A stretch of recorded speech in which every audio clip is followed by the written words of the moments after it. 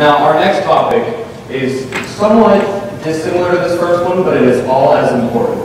It is lab-grown meat, and instead of in a slaughterhouse, it's actually grown in labs, but it has the same chemical makeup of it. So, give it up for Daniel Falk, who's talking about lab-grown meat.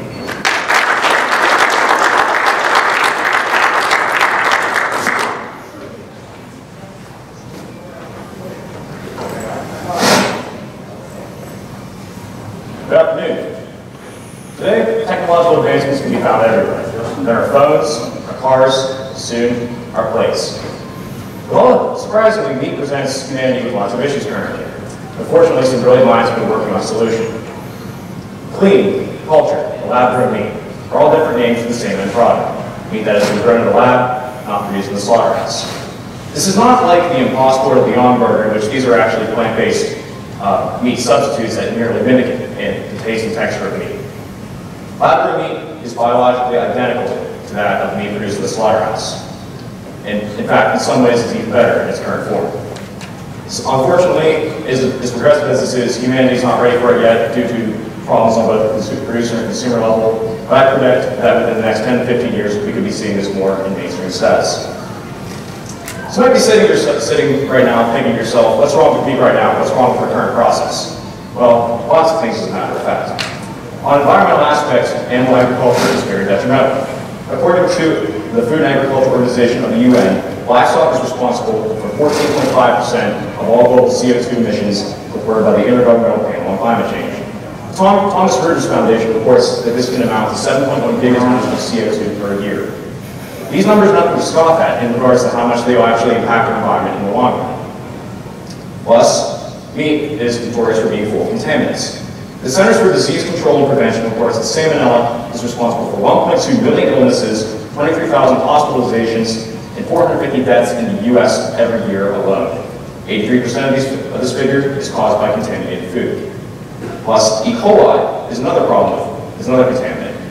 The CDC reports that beef alone is responsible for 55% of all E. coli outbreaks, and this figure has even doubled within the past 2 decades. Considering that people have literally died over this is a problem to say the least. Plus, the topic of animal slaughter is not a popular thing for most people.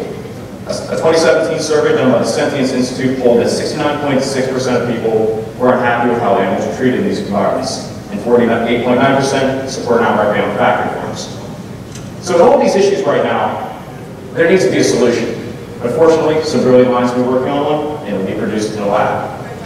Now, contrary to what some people might believe, lab-grown meat is actually not a new technology. In fact, it all dates back to 1971 when Russell Ross successfully cultivated animal muscular fibers in a lab environment. Over a period of 8 weeks, he was able to successfully grow guinea pig aorta cells.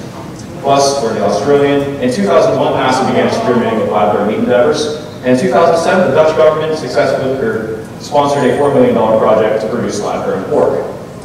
In 2013, headlines were made when the first lab-grown beef burger was cooked and served in London. However, it was the product of 2 years of research and roughly $330,000 spent. So obviously, none of these endeavors have resulted in an immediate consumer of the product, but they have paved the way to where we are today, which is very impressive. Just Foods, which initially began as producing lots of vegan alternatives to traditional things like plant-based scrambled eggs and plant-based mayonnaise, have recently dipped their toes into the lab-grown meat market. With their process, it begins by taking a tissue sample from a living animal, and then from there, the stem cells are pulled and isolated from the sample. From there, they are put in a nutrient-dense liquid which allows them to synthesize and grow. After that, they begin to dramatically multiply, and then proteins are given to these cells, allowing them to differentiate between either muscle or fat cells, whichever is requested. But from there, they spend some time in a cultivator, and finally, they can be pulled, cooked, and served to meat of choice. With a lot of these endeavors, beef has been the primary focus. However, that hasn't been the case for some of these companies. Just Foods has successfully produced lab-grown chicken, and in addition to that, Josh Teacher, their CEO, spoke of attempts to get Wagyu cattle, which is a deluxe form of beef from Japan. But no matter what the meat is being produced, the same end goal is always in effect, to replace the traditionally produced counterpart from slaughter. So what will be the impact of all this? Well, on an environmental front, it will be massive. According to a 2011 study done by the Good Food Institute, lab-grown meats would result in 78 to 96% fewer greenhouse gas emissions, 99% less land usage and 82 to 92% less water usage. In addition to, and considering that only muscle and fat cells are being grown to this, none of the waste product like skin or bones or any of that would be result in effectively making waste product nothing. Other benefits include that since there's no growth hormones, steroids, or antibiotics needed with synthesizing this meat, it is actually truer and purer to its original form. And contaminants, considering that it's being grown in a lab and not produced in a slaughterhouse, it'll naturally be a cleaner environment, making contaminants either greatly reduced, if not completely outright eliminated. And all this is done while maintaining the same meat profile that millions of us enjoy currently. Now, as great as lab-grown meat is, we're not ready. And this is on both the level of consumers and producers. Now, you remember that one slide I talked about, it cost $330,000 to produce one patty in 2013. And it's gone down a lot. Now it's between $363 to $2,400 for a pound of meat. So going out here is crazy enough to spend $2,000 on a pound of meat. That'd be insane. But keep in mind, this price is steadily declining. And companies like Just predict that within as little as 2 years we could be seeing this on a consumer level. Furthermore, consumers are actually not convinced with this yet. And according to the Fanatics survey, only 53% believe it's even equal to normal meat. And this is probably most likely due to the connotation of the phrase lab grown. It sounds fake, it sounds artificial. It sounds like something that you probably wouldn't want to try. But ultimately, if you look at history, like from shifting from the horse-drawn carriage to cars, from adopting airplanes, from things like that, people always approach these technologies with a sense of apprehension.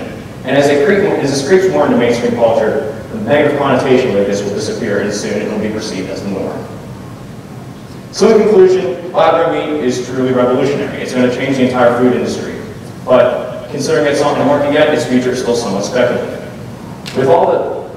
But within 10 to 15 years from now, it's very feasible we could be seeing this on the mainstream status. Just imagine, you could walk into your favorite fast food joint, you could order a burger, chicken nuggets, whatever you want, but instead of your food being a product of slaughter, it's a product of science. Thank you.